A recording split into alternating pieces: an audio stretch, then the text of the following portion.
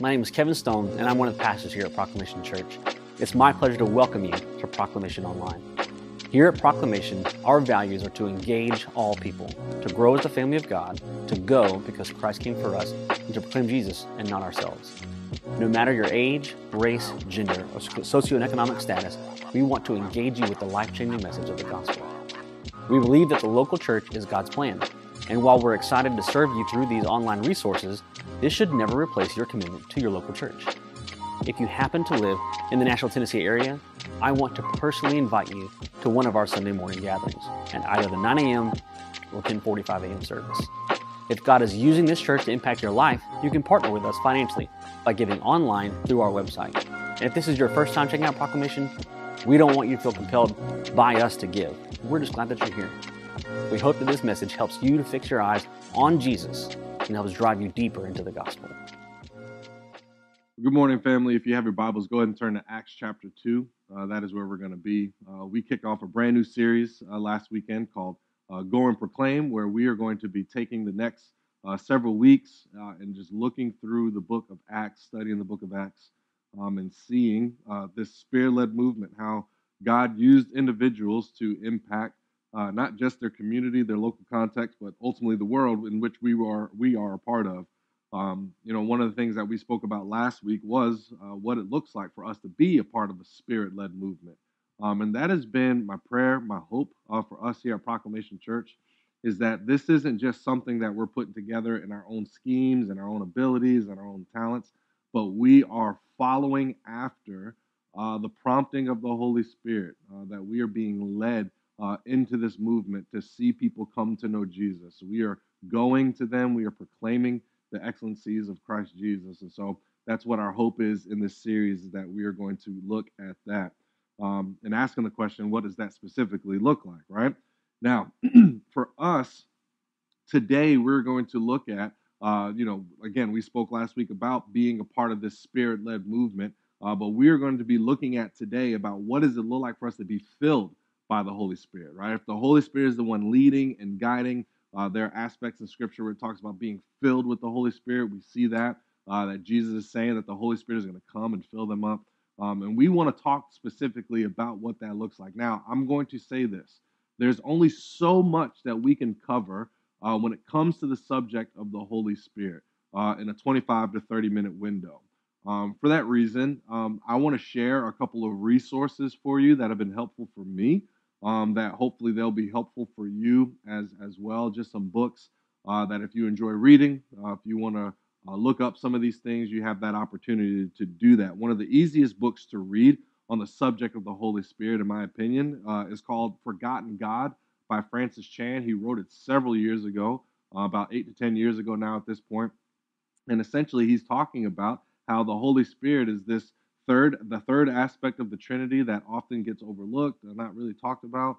But what we see is that third person of the Trinity, the Holy Spirit, is active and moving in the book of Acts. And so, that's an easy book that you can read in a weekend time. Another easy book to read is A.W. Tozer's book, How to Be Filled with the Holy Spirit.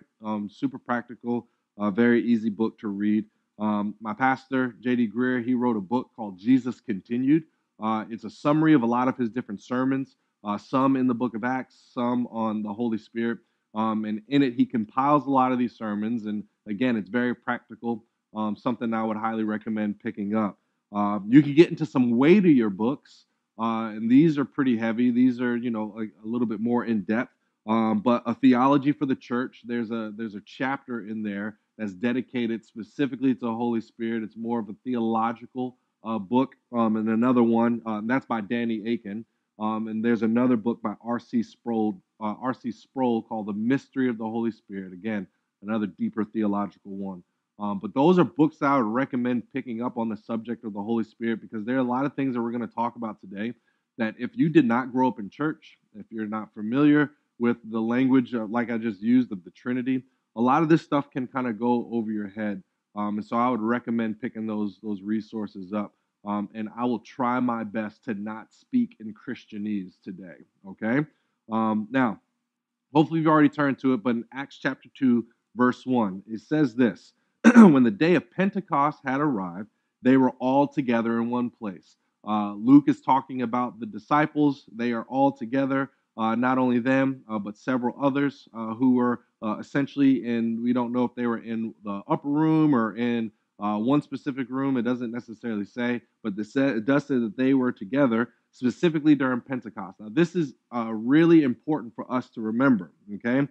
Historically, Pentecost served two purposes or had two meanings. One was agricultural and the other was historical, okay? Originally, it was the middle of three annual Jewish feasts, Jewish festivals, and it was either called the Feast of Harvest because it was celebrated at the completion of the grain harvest, or it's called the Feast of Weeks, or Pentecost because it took place on the 50th day after Passover. And that word 50th in their language was Pentecost. And so that's where we get that word from, okay? Now, we're going to hit on this a little bit later, but this is why we see so many Jews, so many individuals together. What we're going to see next week is that 3,000 people come to know Jesus in one day, excuse me, after what takes place here. And the reason why is because a lot of these individuals were coming in from all over to celebrate Pentecost, okay? Now, verse 2 says, "Suddenly a sound like that of a violent rushing wind came from heaven, and it filled the whole house where they were staying." Now, I want to make sure you understand this because this was not just some cool breeze that, fluttered the hair of the disciples like, Beyonce at Coachella, and nothing like that. This was a mighty sound. It was a loud, booming thing, okay? Think more of along the lines of the sound that you hear when a tornado is coming through, right?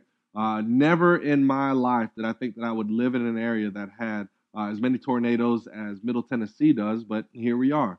I've sat underneath more tornado watches and warnings in my year and a half, almost 2 years of being here than I have my entire life.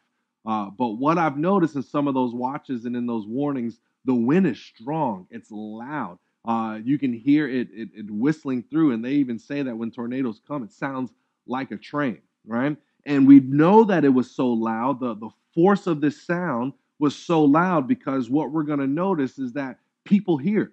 People on the outside, they actually hear it, and they wonder what this noise was, okay?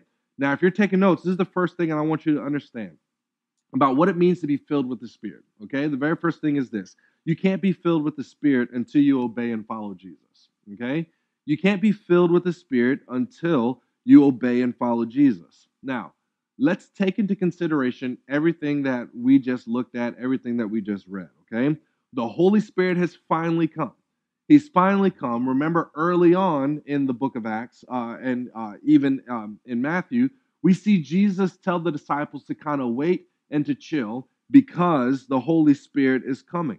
And when the Holy Spirit has come, he is now going to change the entire trajectory of history as we know it. But when does it happen? It happens when the disciples are obedient to what Jesus told them to do.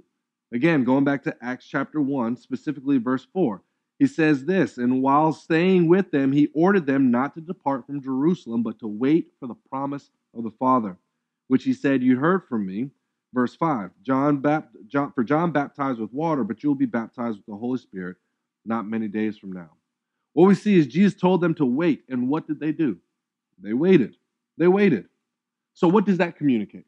Number one, it communicates obedience. Not only did they wait, but we didn't read this last week, and we're not going to read it, in its entirety. But there's a section of scripture in Acts chapter 1, right in between these events that's happening, specifically in verse 14.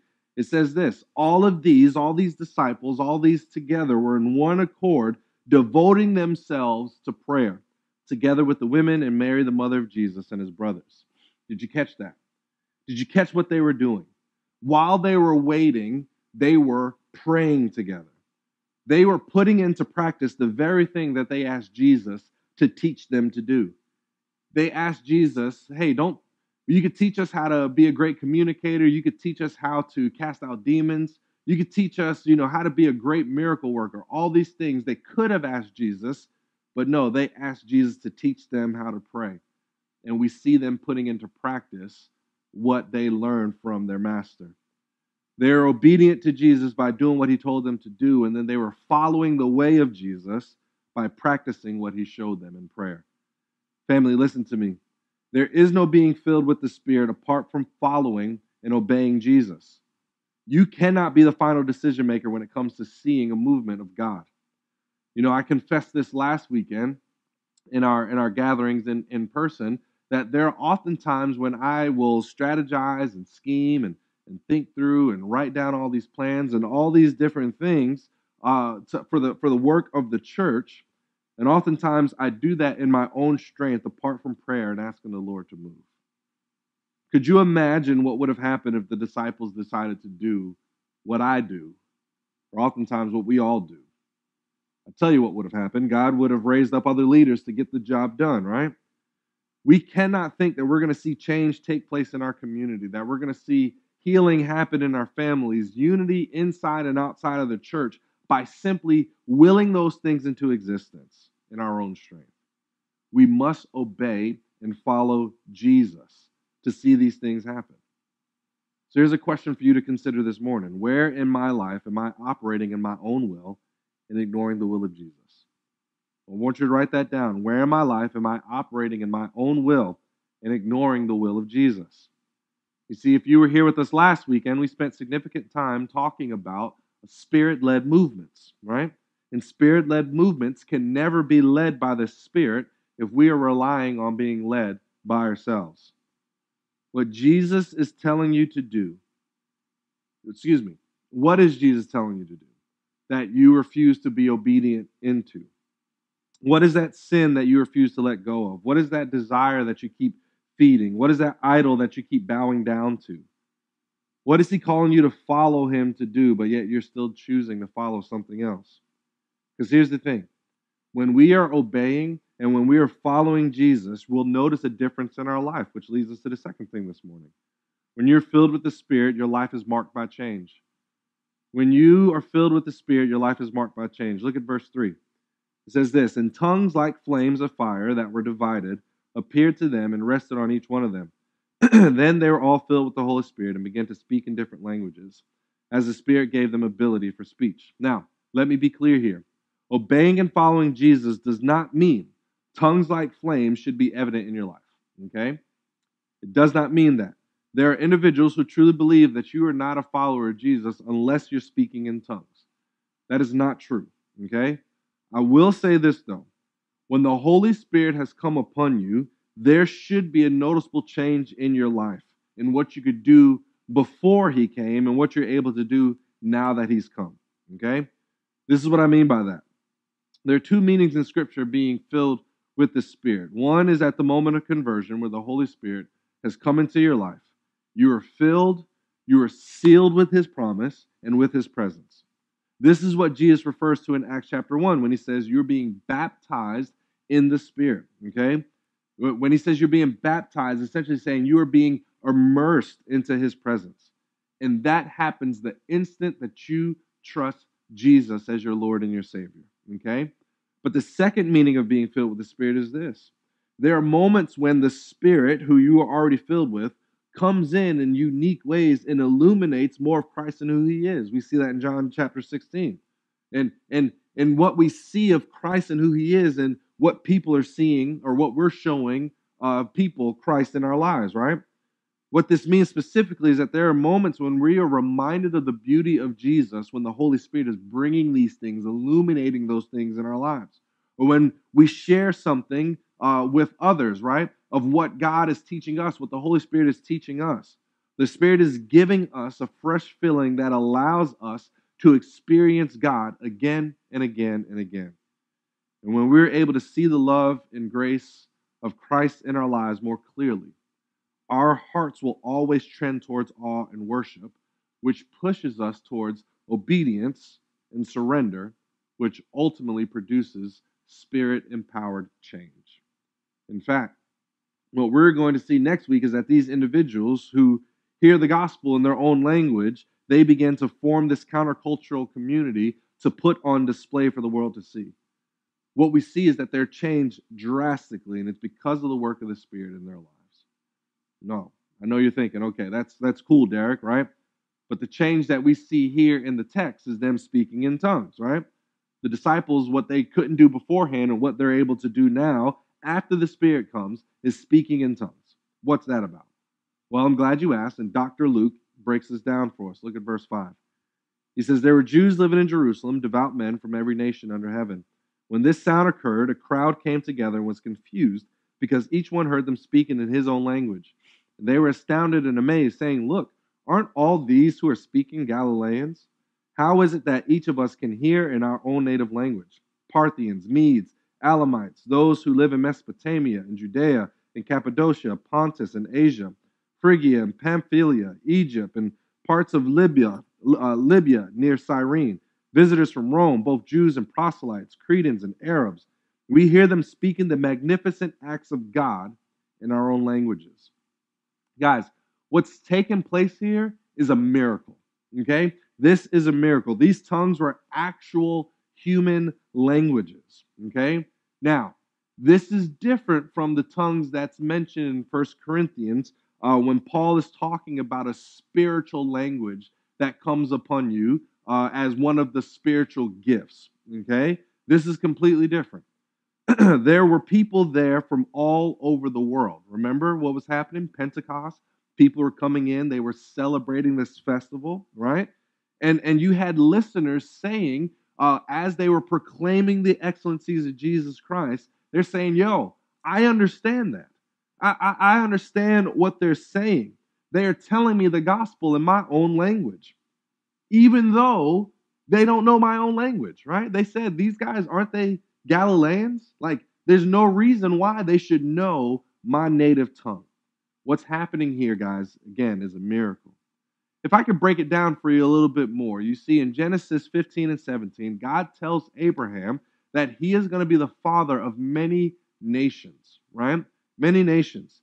Now, before that, back in Genesis 9, we see Noah and the ark, right? The flood takes place, and God tells Noah and his sons to be fruitful and to multiply and to fill the earth, right? However, when we get to Genesis chapter 11, we see that the offspring of Noah and his sons, essentially they're like, "You know what? We don't like this idea of being fruitful and multiplying." In fact, they say, "No, we're going to build." And this is where we see the Tower of Babel come into place, right? In fact, we see that their building was direct disobedience to what God told Noah and his children. They said, and I quote, "Let's build here, lest we disperse over the face of the earth," right? God said, "Be fruitful and multiply and fill the earth." And they said, "Nope, let's build here so we don't disperse and fill the earth." And so what did God do? He used tongues at the Tower of Babel to confuse them so that these individuals could lump up and go and finally spread across the earth the way that God wanted them to. God used their sin to push them to do what he commanded in the first place. Now, here's the thing. You see, God used different languages to disperse the people of the world to fulfill what he commanded, to fill the earth with image bearers. God never desired to see separation happen. He desired obedience. And now we find ourselves here in Acts chapter 2. What confused the people in Genesis 11 is what brings them together now in Acts chapter 2. Why is this important to know? Okay? I share all that to say this. If we spend our time focusing on the miracle of tongues being used, we miss out on the purpose of why the miracle had to take place. God was starting to finally fulfill his promise to Abraham back in Genesis 15 and 17. That he would be the father of many nations, that through him, people from every tribe, tongue, and nation would be blessed, that they would be part of God's forever family. Here's the thing that we need to understand here. The first time the gospel was preached, it was preached in all languages simultaneously. What were they saying? It says that they were talking about the magnificent acts of God. Megalia is the word that's used here. It means miraculous acts of God and salvation. You see, in the Old Testament, this was great works of salvation for Israel. Here, it's the gospel. Here, it's the truth of Jesus and who he is, an experience of the gospel that is pushing them to now proclaim the gospel to others. Our good friend Tim Keller, he says this: if the apostles had only spoken in Greek or Aramaic or Hebrew, the signal would have been set that the gospel was primarily for one people group. But instead, the Lord on Pentecost shows the world through a deliberate miracle that no language and no culture has privilege over the other in the kingdom of God. Isn't that beautiful? The gospel is for every tongue, tribe, people, and nation. The first worship service is multilingual, multicultural, multiracial in the extreme. That leads us to the next thing that we see this morning is this. Individuals filled with the Spirit proclaim a gospel to all people. Individuals filled with the Spirit proclaim a gospel to all people. There's a reason why one of our values here at Proclamation Church is that we want to be a church that engages all people. We want to be a reflection of our community. Did you know that our zip code, 37211, has over 75,000 people in it, okay? And of that 75,000 people, over 75,000 people, this is the racial makeup of this zip code. It's extremely diverse. It's 52% white, 20% Hispanic, 16% Black or African American, 8% Asian, and then other. Now, you want to know what the makeup of our local church is, our gathering, Proclamation Church? Based off the surveys that we actually did a month ago, we're able to bring these numbers to you, okay? Our church is 79% white and 21% minority. There are two observations here with that. Number one, according to church growth experts, we meet the criteria for being a multi-ethnic church. And essentially what they say with that is you got to be 80-20, is the 80-20 rule. We meet the criteria to be in a multi-ethnic church, right? But the second observation is this. We don't look like our community. We don't look like our community. I share that not because I wanted our church to be marked by diversity. Yeah, that's great and that's fantastic. But I share that because I want our church to be marked by the Spirit. We engage all people because all people is a focus of the heart of God. Listen, guys, being a multi-ethnic, multi-generational church is not primary. The gospel is primary.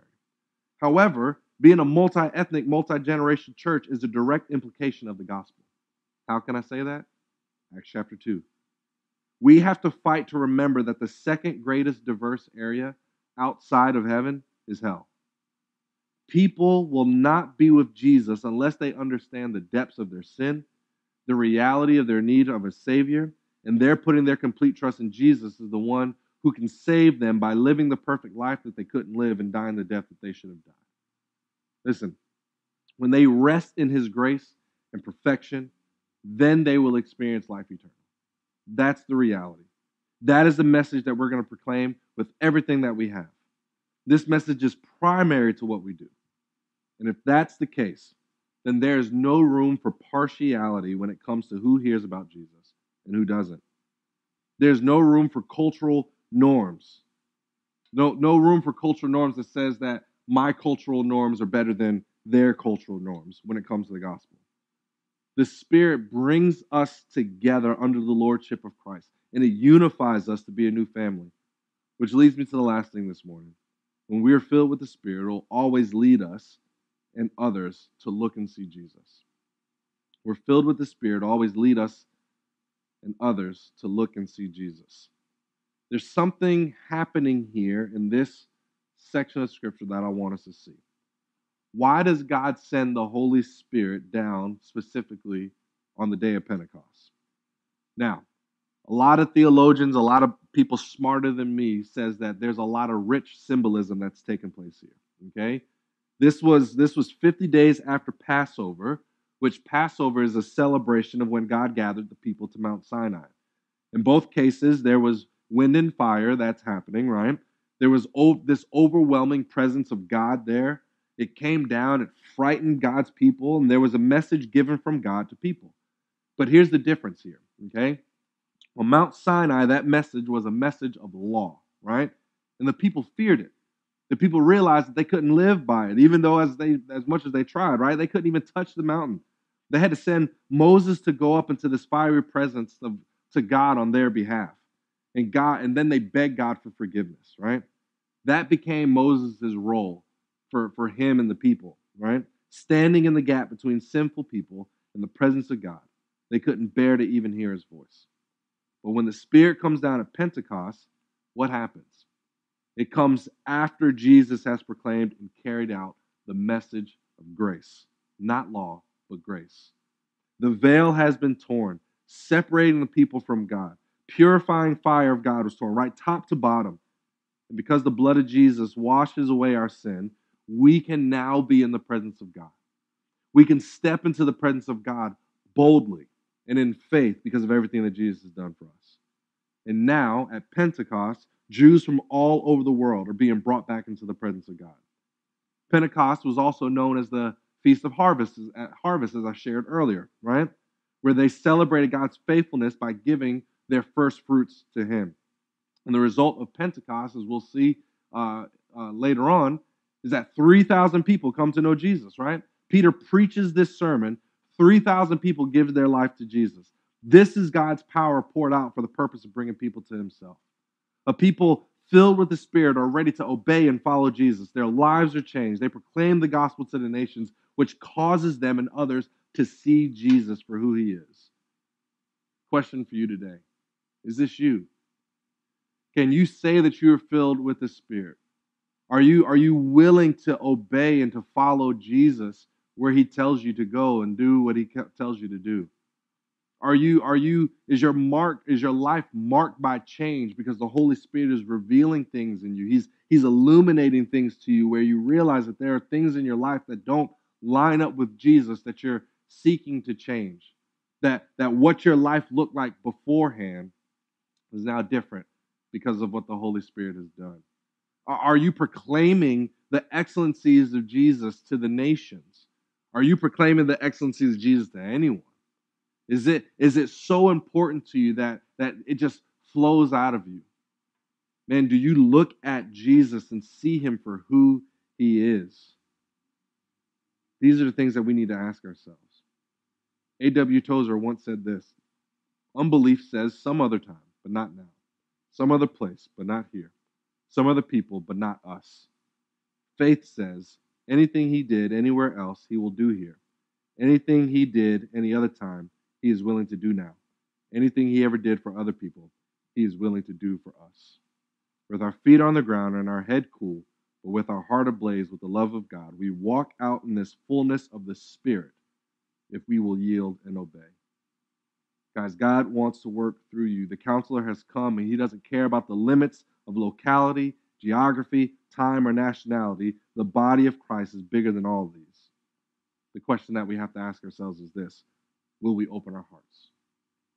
The Spirit wants to fill us to do something, and specifically for the sake of the context of our series, to fill us up to go and proclaim. Will you do that? Let me pray. Father, we thank You for who You are. We thank You again for this opportunity to open up Your word. I pray, God, that here in this moment that we would rest in who You are and what You're doing in our lives. Father, be with us. We love You. It's in Jesus' name we pray. Amen.